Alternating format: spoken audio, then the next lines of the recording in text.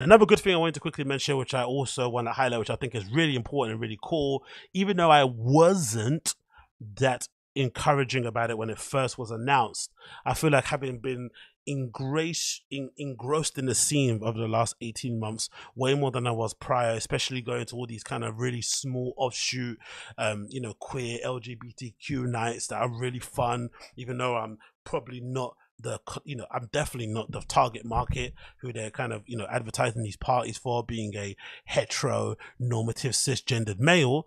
I still have great times going to these raves because they're legitimately some of the better parties that we have here in London, these smaller type of events that cater to a particular demographic of people like that. I'm loving it, I'm loving it. And I'm also starting to understand how important these places are in terms of creating or providing a quasi safe space, which is an often debated term. Does safe space actually exist? What's the point of a utopia when you got creatures and monsters living amongst us? Whatever. But regardless, as I say previously in all times, I think representation in dance music, electronic music, is not really race. It's widespread. It's basically the issue that I have mostly is that very rarely do the crowds are reflective of the lineups.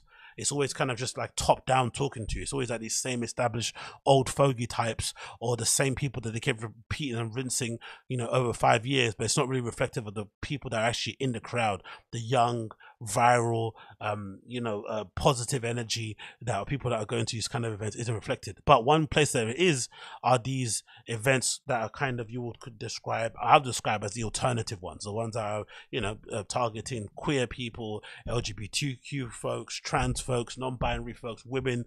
Those are the ones that I feel like do a real good job of reflecting the lineups with the crowd, as in, one of the same. It's an actual real community also. I love that thing. And one good example of it is this festival called Risen. It says here, London Festival Risen reveals 80 plus artists for 2023, returning to multiple venues in Hackney Wick on April 1st. The event continues its policy of booking women, trans and non-binary acts, which is pretty cool. I think at first when I spoke about it, I was more so along the lines of like, of course, if you came here and said there was an all-male festival, it'd go absolutely balmy if you just put those people on there, right? You had flipping, Eats Everything, you had, all those kind of folks playing Jamie Jones and Martinez Brothers and whatnot. And then I was thinking, actually, that's every week. Every other week in some lineup somewhere, in some club in Europe, those guys are playing on lineups, so it's just all dudes. So if there's somebody willing to put on a festival and put their money where their mouth is and have all women playing and showing it's a viable option that actually makes money or maybe breaks even and it has people going to it, that's actually a good thing, because this industry is flipping annoying, right? No one actually backs anything, that they actually speak about. They all want kind of, diversity and whatnot, but they don't actually implement it in their lineups, or they give diversity lineups to like shitty days or shitty nights in a week that they don't really want to promote or push too much, or it's just one token thing that happened in like Black History Month or whatnot, whatever else nonsense it may be, but it's not necessarily that they really put any energy with. But if it's profitable, if it's, virally successful, if it gets clicks and views on social media, if it makes money, all this stuff, they'll definitely jump on it. So I think this is a good template or good, opportunity to prove the concept. It's a good proof of concept, this event. But hey, we've got a festival we're putting together. It's specifically a festival where the lineup is going to consist of people that are women, trans, and non-binary. Those are our main target. And again, I'm sure there's going to be some occasions where they might have to kind of be flexible, but for the most part, that's where all your energy is being put into finding the best of the best in those categories, in those in those groups of people, and basically providing with a platform to go and play to a captive audience. And Hackney is very progressive and forward thinking and open in that way, so definitely it would work, I would imagine. So it continues. Here it says returning to multiple venues across Hackney Wick, which is a pretty decent idea, having them dotting around different places like the Colour Factory and whatnot, and a few other places. It says on April the 1st, the Day Festival continues with its policy of booking women, trans, and non-binary acts. There are slots for Emerald, Helena Starr, Paramida, Lakuti, Michelle Manti, Raw Silk, Tama Sumo, Taylor Jar, Scarlett O'Malley, and Lena Wilkins. Oh, I'm really eager to see her play. Some of the crews and collective taking part will be Strawberry Bloom, Femme Frash, House of Carda, the Colour Factory, The Yard, Courtyard, Crate Brewery, and All My Friends are among the venues being used. So these are all venues that are legitimately within a 5-minute walk of each other. So it's a pretty sick event, I'm not going to lie. Risen is presented and programmed. They're marketed by the women team members of London promoter Percolate, and the event will also offer opportunities for non-males in areas of industry that have historically been male-dominated, such as sound engineering, lighting, and venue operations. The aim is for this entire festival to be staffed to be non-male, which is pretty funny and a crazy way to go about things, because you'd imagine these areas such as what is it called, sound engineering, lighting, and venue operations, it's not very much I wouldn't say it's a male dominated industry, as opposed to it's more so of an industry that males tend to gravitate towards. I don't think there's many sound engineers out there that are women or trans or non-binary just because they don't want to do it, I would imagine. But the good thing with these festivals and this platform is that you get a chance to either disprove that comment that I made, or you get a chance to offer up a different solution, right? A different alternative, or you get a chance to propose something different. And, you know, maybe just having the option out there will change things. Like similar, I think of it similar to those skate parks they set up in parts of Africa. I think there's a particular account I follow on Twitter. I think it might be in Ghana or Cameroon. I forgot which one it is. Maybe it's Ghana, maybe it's Cameroon, maybe Cameroon. There's a particular foundation, and they set up a skate park in those countries, and obviously, you know, you give access to these local kids who don't have much to skate and whatnot, and suddenly these kids become flipping really good skateboarders and get really engrossed in skateboarding culture.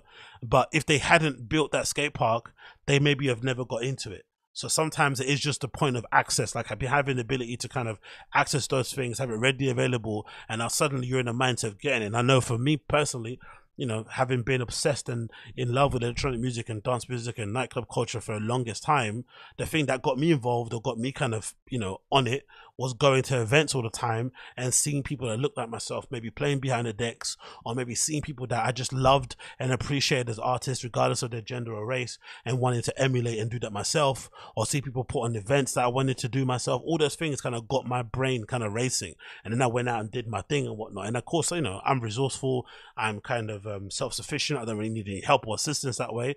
But there's some people out there that do need their hand held.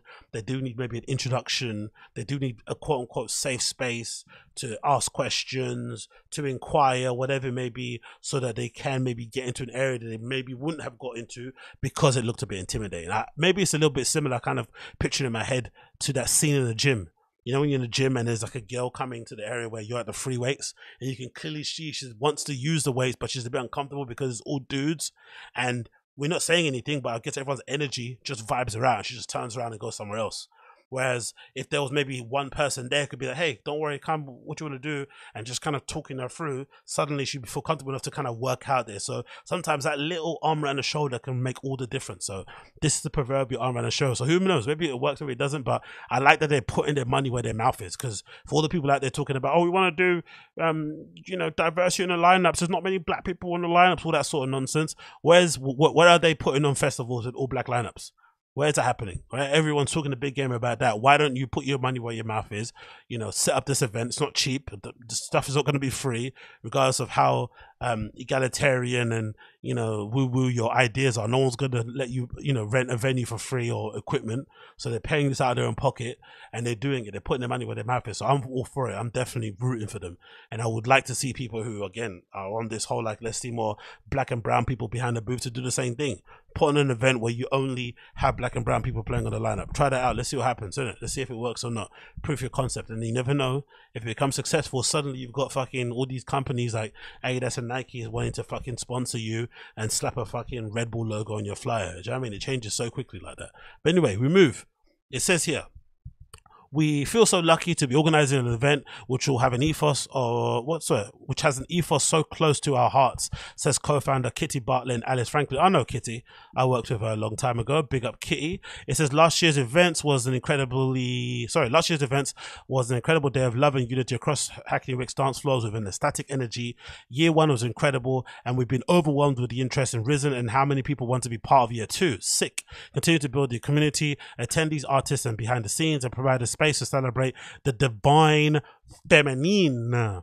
They added that it's always been super important for us when we first started conceptualizing this event. Risen is a joint effort from everyone involved. So thanks to all who have supported and been involved. Divine Feminine Energy is here to stay. And as you can see, the lineup here, loads of big artists. I think everyone here in bold is probably all the big names that they want people to kind of see and get excited about ticket wise. Just to kind of note, the flyer is really nice. I like the flyer. I'm not gonna lie. I like the logo. So the big names, obviously, I already mentioned. Althea, obviously, I'm a big fan of, that I know of. Lena Wilkins, I'm a big fan of. Lakuti, Tamasoma, the usual Paramida, the ones that we all kind of vaguely know. But I'm sure there's others that people are going to be excited for and fill in. And as per usual, these type of events, the next group of people that I want to be seen next year will be there again, and they'll get inspired, and it'll go on and on and on. So rooting for them. Hope it works out, and hopefully this is an example to all that you should put your money where your mouth is and talk bloody less.